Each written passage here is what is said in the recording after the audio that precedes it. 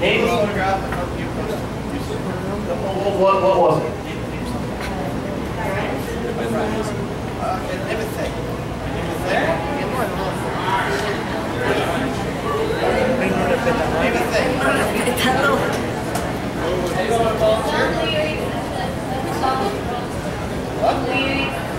Song lyrics, okay. Like a band, like Justin Bieber. No.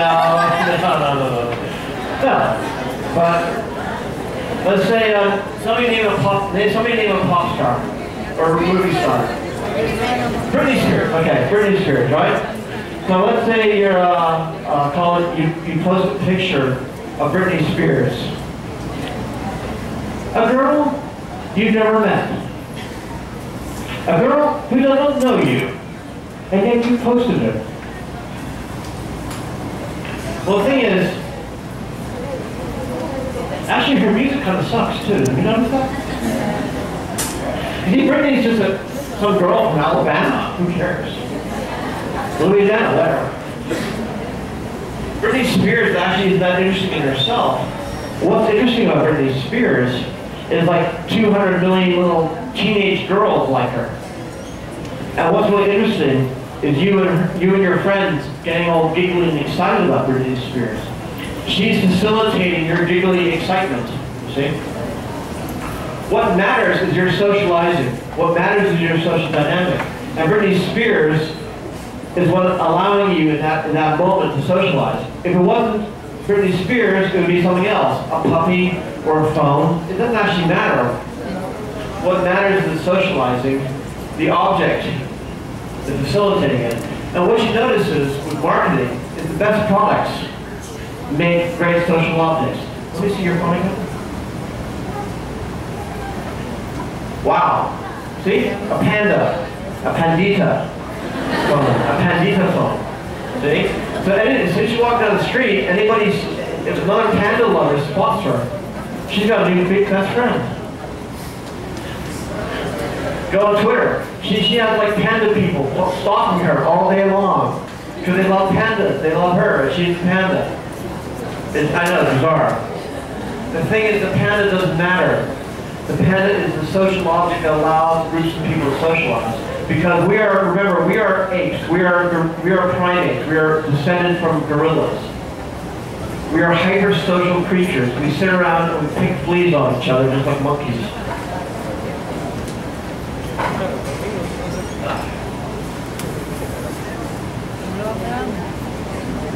I love this. The cartoon it is. It just says all evolutions of marketing are evolutions of language. When you think about it, go back to all markets and conversations. Alright, who here spends a lot of money on sneakers? Adidas, Nike. Who here spent a lot of money on who bought expensive sneakers before? Somebody? You all have cheap sneakers? I don't believe you. Okay. Can you come out here, sir? Senor. Hey, come on here. Yay!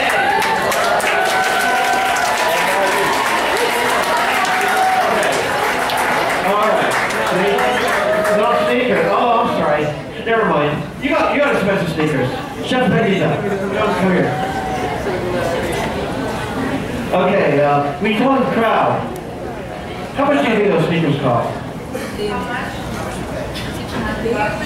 $100. You can buy a lot of Yanni cakes for $100. You can keep on that. Okay. When I was a kid, sneakers did not cost $100. When I was a kid, sneakers did not cost $100. In today's money, sneakers cost about $10, maybe $15. Sneakers weren't interesting. Sneakers were kind of crap, actually. Sneakers were like just kind of white and kind of crap. Boring. You wore them to gym class. Nobody cared about sneakers. But then along comes Adidas or Nike, and they go, actually, you know, sneakers could be like really cool. We could design them really well and make them like all these kind of funky colors and like make them fashionable. Next thing you know, people wearing sneakers on catwalks. Next thing you know, celebrities are wearing sneakers. All of a sudden, sneakers are interesting. What they're doing is the company that makes sneakers, Nike, or Adidas in your case, or is it Adidas? Adidas. They're talking to the market differently. Market's a conversation. They're going with a conversation. Wow, maybe sneakers don't have to be crap. Maybe it can be interesting. That changes the language of marketing of sneakers. What they did is they evolved the language of sneakers. People talk about sneakers differently than they did 20, 30 years ago. So when you're trying to market something, ask yourself, how am I speaking to the market differently? How am I talking differently? When you look at a TV commercial, most TV commercials all sound the same. It's the ones that talk differently that are interesting. The products that talk differently to your soul. Marketing language. Another bad slide. This said, your market is a collective conversation between buyers and sellers. Well, I used to say this, control the conversation by improving the conversation. When I was a kid, the speaker conversation kind of cracked, you know, everything, all the speakers were boring. Along comes Adidas, along comes Nike. All of a sudden, they're having cool conversations about sneakers. All of a sudden, they've improved the conversation about sneakers. All of a sudden, they've improved the social dynamic around the conversation, and all of a sudden they're making billions of dollars. Control the conversation by improving the conversation. This is my favorite. Mastery. Mastery, mastery, mastery. Anybody seen this movie yet? Jiro Dreams of Sushi. Remember this movie? Go watch it. What was it like, Judy? What was it like? Did you like it? Amazing. She's a sushi chef, so she does. This is a documentary about the world's greatest sushi chef. Jiro lives in Japan. He's old, 85 years old. His restaurant has 10 seats. That's it. It's in a subway station in the middle of Tokyo. He always serves sushi. He has 3 Michelin stars. He's the best in the world at what he does, and he only makes sushi. And that really amazed me, because when you think of like somebody being the best in the world in the restaurant business, you think, oh, he must be famous, he must have lots of restaurants in Paradise in Las Vegas, and New York, and Hong Kong, and on the television all the time. No, he's like this old guy in the subway station. Isn't that right? He's the best in the world. Go to jirodreamsofsushi.com. Find out about it. Great movie. Well, you know what? I had a similar experience with that when I lived over in England. Oh, never mind. I worked for the Salvo Road Timbers. They make the best. They make the best suits in the world. The guy, he makes suits for George Clooney. He makes suits for Johnny Ives. He makes suits for who else he makes suits for? His boss used to make suits for Fred Astaire and the Prince of Wales. Make suits for royalty. These guys have small little shops. They make $5,000 suits. Nobody else in the world can make suits as well as them. And what I noticed about these guys, they were masters of what they did. And they have a kind of job satisfaction that like most executives don't have, most bankers don't have, most corporate yuppie death people don't have. And so, as I've been working my whole life, I started thinking to myself, well, if you want to be successful, don't worry about making money, worry about attaining mastery. The thing is, I don't know about you, but most people aren't masters of much. They just kind of like sit around waiting to be paid. But I wanted to master something. That's the guy at Google, that's the Taylor, Thomas Mann. People are scared of the word mastery. Because mastery can be measured.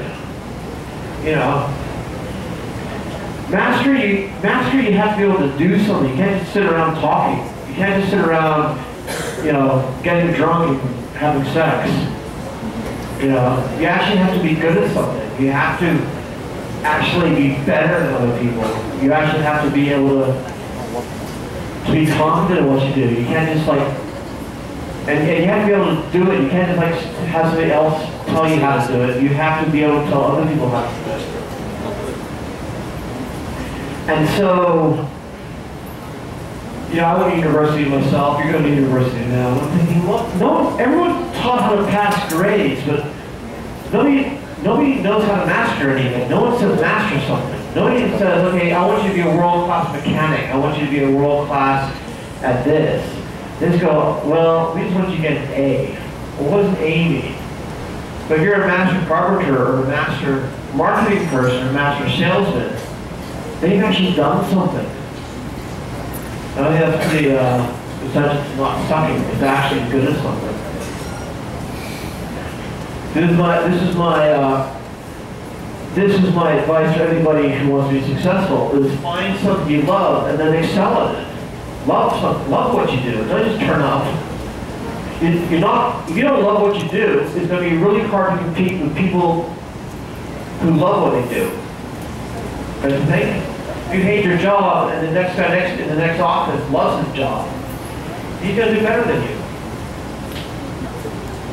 Master something useful. I think you have to have that to master something. You can't just say, well, I'm really good at like sitting in the bath all day and being depressed. That's not very good. Master something useful. Here's the bad news. Mastery takes 10,000 hours.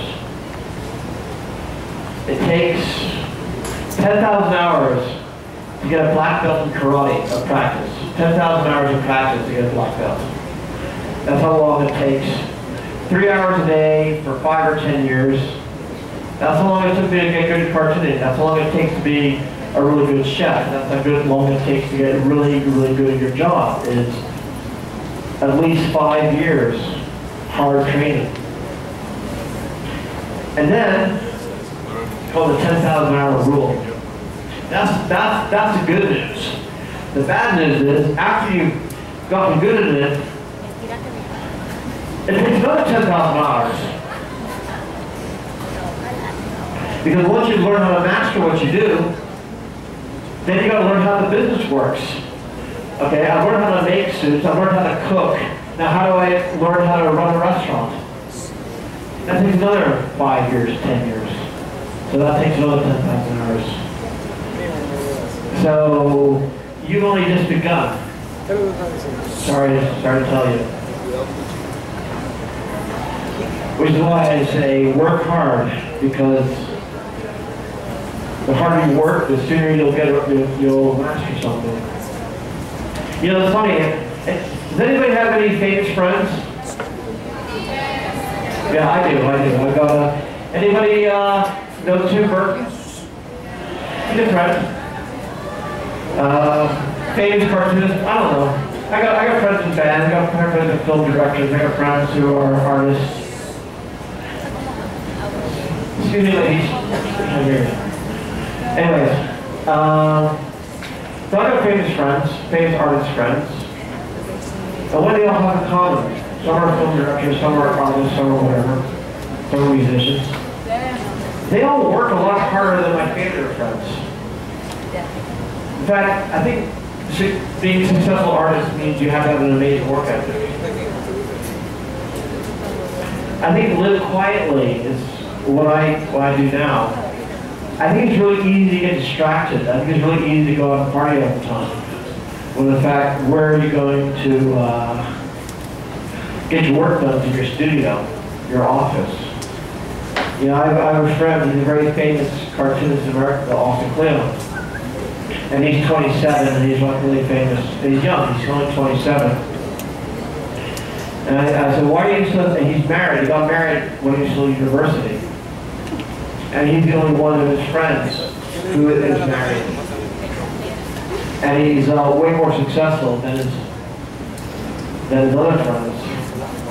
And he said, well, being married really helped me be successful because because after, because at night, I'm at my desk working. I'm not out there at the bars chasing tail.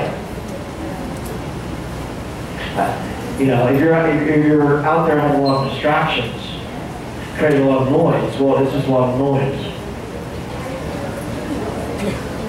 Simplify. I tell people this. Life is bandwidth. I've only got so much time I can handle. I'm a really, really good cartoonist. But I don't spend a lot of time doing much else. I don't spend a lot of time collecting art or collecting fashion or traveling or... What do people do with their time anyways? Yeah. No, don't... Because I've only got so many brain cells, so many hours in a day. If I made my life really complicated, I wouldn't get very much done because I'd be spending all that time chasing it. Be frugal. I started my company for like a couple $100. And because I live frugally means I don't have to work for somebody else, so I can live on my savings. And I think a lot of times young people confuse success with spending. Just because you're spending a lot of money right now doesn't mean you're always going to be spending a lot of money. And I think most successful people I know are very good at living simply, quietly, and frugally. And the ones that aren't usually just spend a lot of time working for the man, which is a bad idea. This is there is no secret sauce to mastery other than working hard over time and loving what you do. There's no kind of special school that's going to teach you how to be a master or something. There's no special gang of friends that you'll meet one day. You'll just work it, and you have any talent and stamina and discipline, you'll make it.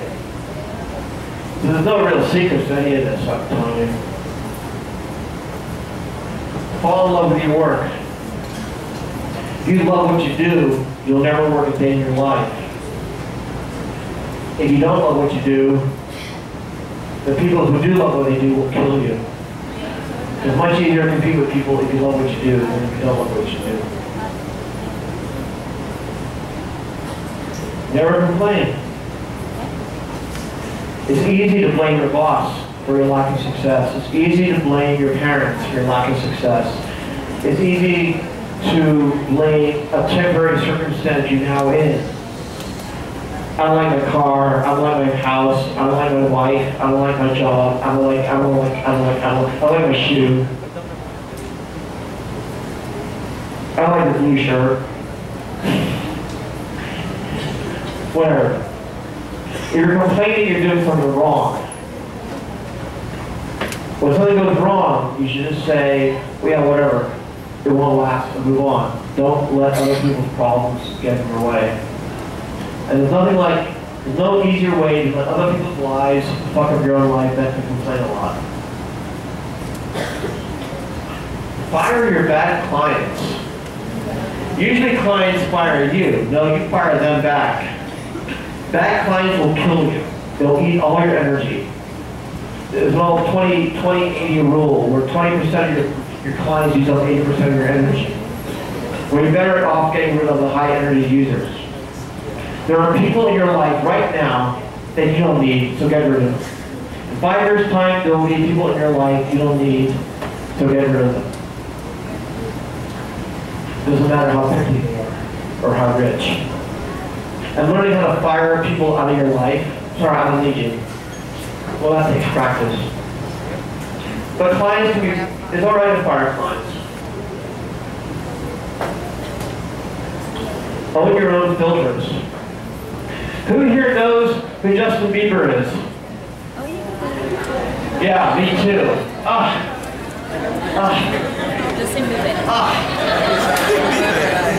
What is up with that?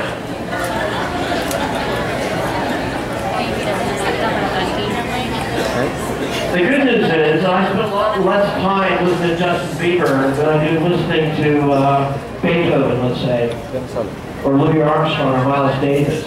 You gotta control what you let into your own life. And if you don't do that, your life will be spent like listening to Justin Bieber when it could be actually doing something interesting. You are responsible for your own experience. God gave you filters, now you must learn how to use them. Be discriminating. Don't listen to Justin Bieber. Meaning. This is a hard one because you think about it, everything else I'm talking about, creativity, well, a lot of people do that. Marketing, yeah, a lot of people do that. Mastery, yeah, a lot of people do that. Meaning, well, you know, even the Greek philosophers have trouble with that. Hell, meaning is so hard, they even invent world religions to deal with it. And people are still confused. The thing is, you're working, you're alive, what does it all mean? How is my life not going to suck if everything I do is meaningless? Well, I'm afraid your life is going to suck if everything you do is meaningless to you. Bad type. You cannot be successful just by showing up. Hi, I've got the job. Okay, tell me what to do. Hi, I'm here. You can't be successful doing it that way. That's not how the world works.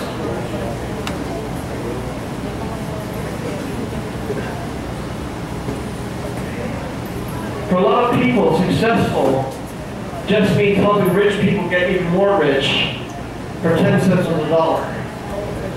Well, that's a pretty shitty definition of successful. Just turning out like some rich man's house and helping you make even more money, but you don't make any money yourself? That's terrible.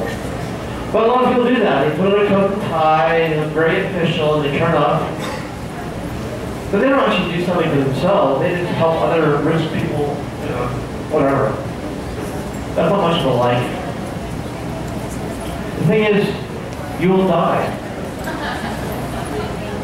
You know, no matter how young you are now, from where I'm standing, you all look really, really young, trust me. The thing is, you're only here for a very, very short period of time. And it's a miracle, really, that you're here at all. Because, you know, the universe is here.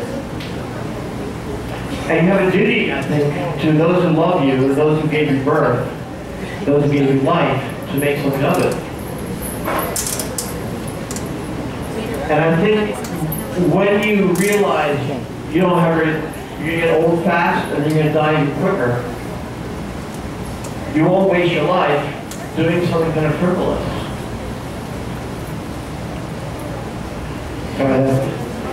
Successful people make a lot of art, quote unquote. In other words, they don't just work at something. Creating art means work that you can put your emotions into. Something that actually means stuff. That where you can actually do meaningful work. And sometime between now and graduation, you have to make a decision. Am I actually going to do work that's meaningful to me, make art, or am I just going to let go of the paycheck? And if you just go for the paycheck, your life will suck, and therefore you will suck. And so the name of this talk is How Not to Suck. I'm telling you, understand that what you do has to be seen as art. It doesn't have to necessarily make art, fine art, but just put your whole self through that. Art equals emotional work. This stuff matters to me. This stuff, I'm doing this not just because I get paid, but because the way I do it is an expression of my heart and soul. Make art in whatever capacity that makes. Turn your job into art. Turn your product into art. Make art. Life is short, like I said. Make it amazing. But anything worth doing will cost you your life. You think if you do all this really cool shit, that you'll end up really amazing and great? No, you'll just end up old like the rest of us and tired, because that's what happens to us all. But whatever you do is going to cost you your life. So make sure you choose wisely, because you only have one life. And it's beginning really soon once you're out of here. Be nice to people. Karma is more ruthless than you are.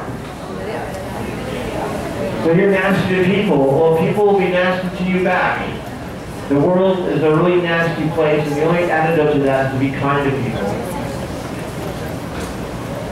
Nice, in my experience, nice people tend to become more successful than bastards, so don't be a bastard.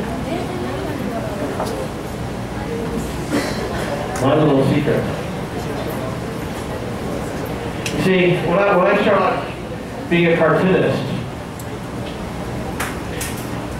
I didn't just want to be successful, I didn't want to just make a living. I wanted to be world class at what I did. I wanted to be, if not the best in the world, at least pretty damn good. I wanted my stuff, whether I was from Scotland or United States or San Domingo, I wanted the work I did to be as good as anybody, as anywhere else, not just as good as the people around me in my little 5-mile radius. And it was that kind of longing to kind of transcend my local boundaries, I think, which pushed me on and made me like really good at that. And then of course the internet came later, and then also it was global anyways. And I think my other little secret is I still suck after like 20 years out of college, 20 years being a cartoonist, I still suck. The thing is, if you're really good at what you do, you're always going to think you suck. In fact, if you think you're great all the time, you probably do suck. It's a paradox. So this idea of sucking, it never goes away. You know, I was talking to Tim Burton about this. You know, as good as he is, he still thinks he's pretty mediocre, even though he's one of the best film directors in the world. You know, it's like sucking, the feeling of sucking, the fear of sucking is normal and should actually be welcomed, because if you don't think you suck, you're in trouble. So think about it. Okay, so let's talk about why you suck now.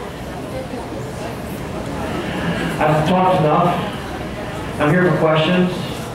Let's suck together some more. Thank you for listening to me. It's been a real pleasure.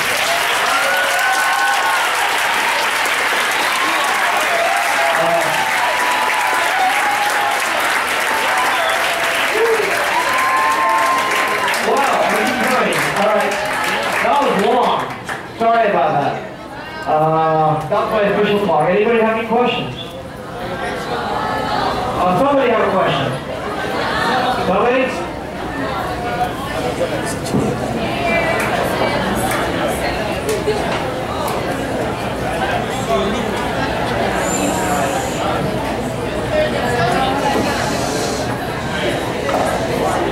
Hello.